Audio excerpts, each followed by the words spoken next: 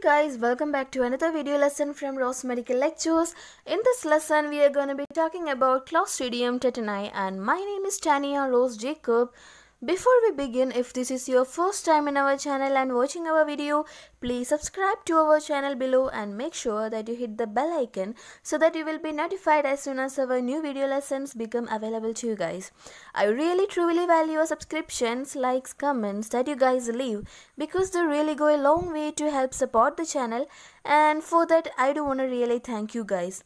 The slides based on this lecture and many medical flashcards are available in my Instagram page Rose Medical Lectures. The link of my Insta page is given in the description box. Let's move on to the topic. Clostridium tetani. Clostridium tetani is a gram-positive bacteria. That is, it takes the purple color on gram staining, and it's a rod-shaped bacteria.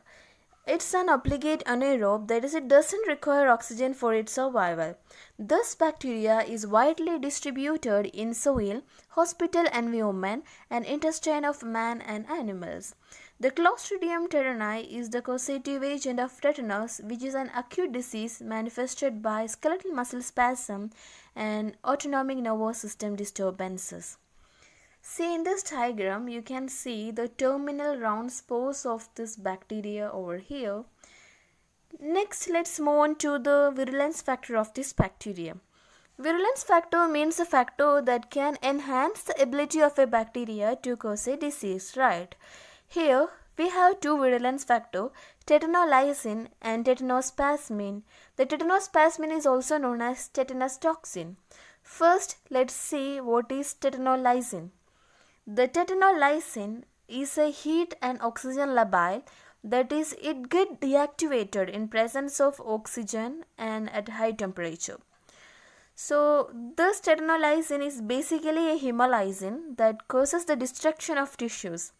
The one point we should remember here is this hemolysin is antigenically related to the hemolysins produced by the Clostridium perfringens and Streptococcus pyogenes and Streptococcus pneumoniae. Even if it is a virulence factor, it has no role in the pathogenesis of tetanus. The second virulence factor is Tetanospasmin or tetanus toxin. Basically, this Tetanospasmin or tetanus toxin is a neurotoxin which is responsible for disease manifestations. The tetanus toxin is heat labile like Tetanolysin, but the tetanus toxin is oxygen stable.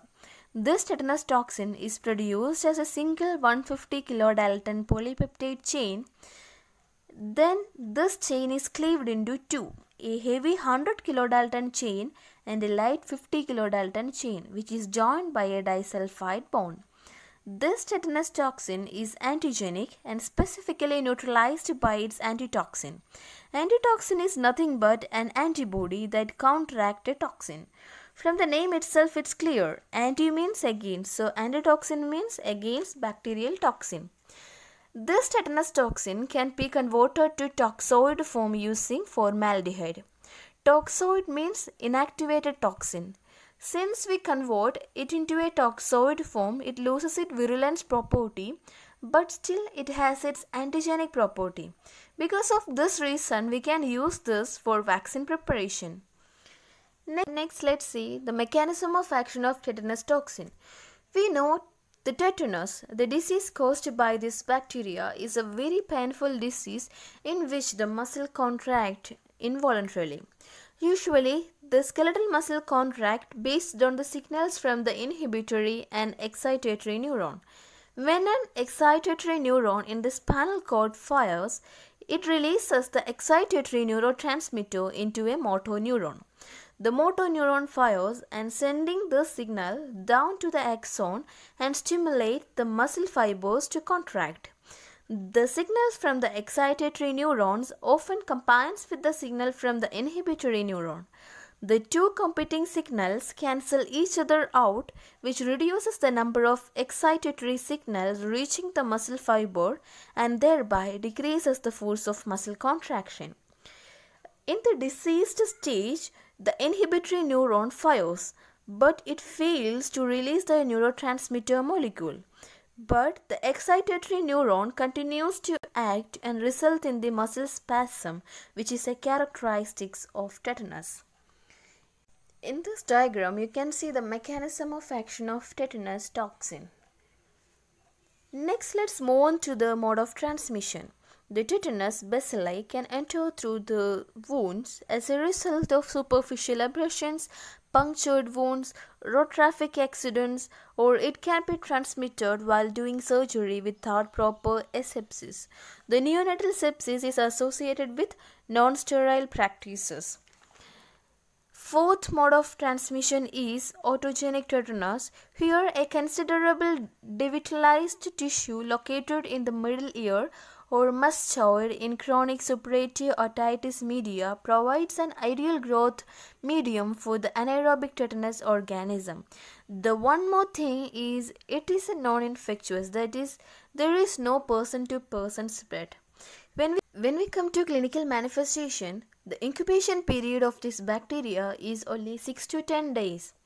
We know the tetanus toxin reaches the CNS retrogradely, so the muscles of the face and jaws are affected first, due to the shorter distance for the toxin to reach the presynaptic terminal. First symptom of tetanus is lockjaw or trismus. In trismus or lockjaw, there will be uncontrolled muscle contraction occurring in the muscles of mastication so that the patient is unable to open his or her mouth. When we consider the neonates with tetanus will be presented with difficulty in feeding. The type of tetanus. There are mainly 3 types of tetanus. First one, localized tetanus. Second one, cephalic tetanus. And third one is generalized tetanus. Localized tetanus, it's fairly rare and it is rarely fatal. And you have the uncontrolled spasm in the area that is affected by the wound. In short, we can tell that localized tetanus is confined to the area of wound. Second one is cephalic tetanus. It happens due to a wound in the face which in turn create facial spasms. Third one is generalized tetanus. It is the most common type of tetanus. Here you have an uncontrolled spasm of the entire body. In tetanus, hands and feet are spared and the deep tendon reflexes are exaggerated. Autonomic disturbances is maximal during the second week of severe tetanus, which is characterized by low or high blood pressure, tachycardia, intestinal stasis, sweating, increased tracheal secretion, and acute renal failure. When we come to complications, here we will discuss some terms. First one, rhinus sardonicus. It is when there is an uncontrolled muscle contraction occurring in the muscles of facial expression. Second one, opisthotinosis. It happens when there is uncontrolled muscle contraction in back muscles. Due to the generalized spastic contraction of the extensor muscle, the affected person shows some abnormal postures of the body. Third one, spasm of the respiratory muscle that can cause airway obstruction. Here you can see the diagram showing the lockjaw or trismus. In this diagram you can see opisthotinosis over here, and here the rhinus sardonicus. Tetanus is common in the developing countries like India due to the warm climate, rural area with fertile soil, unhygienic surgeries and deliveries. However, the incidence of tetanus has been reduced due to immunization or vaccination of infants and pregnant mothers. Next, let's move on to the laboratory diagnosis. The specimen we should use here is excised tissue bits from the necrotic depths of the wound are more reliable than wound swabs. So the specimen used is excised tissue bits. On gram staining, we can see purple colored bacilli with terminal and round spores. Because of this terminal spores, it has drumstick appearance. Because the spores produce a bulging at the end, so it appears like stick of a drum. However, microscopy alone is not sufficient, as it cannot distinguish Clostridium tetani from morphologically similar non-pathogenic Clostridias like Clostridium tetanamorphum and Clostridium spinoides. So we are performing culture. The culture is more reliable than microscopy.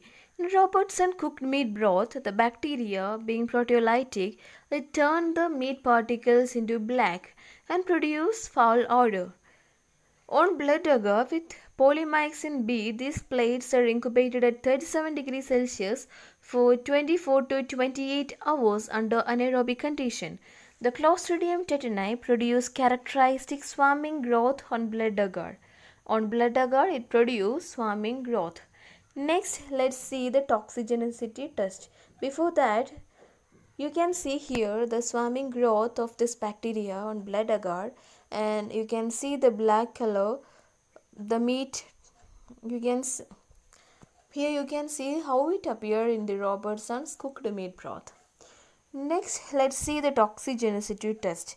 Toxigenicity can be detected by both in vitro and in vivo methods. Why we are performing the toxigenicity test? The answer is, we know the pathogenesis of tetanus is toxin mediated. So the association of the isolated organism can only be established when its toxin production is demonstrated. In short, we can tell that toxigenicity testing is aimed to determine the presence of toxin production. As I told you already, toxigenicity can be detected by both in vitro and in vivo methods. First, let's see in vitro hemolysis inhibition test.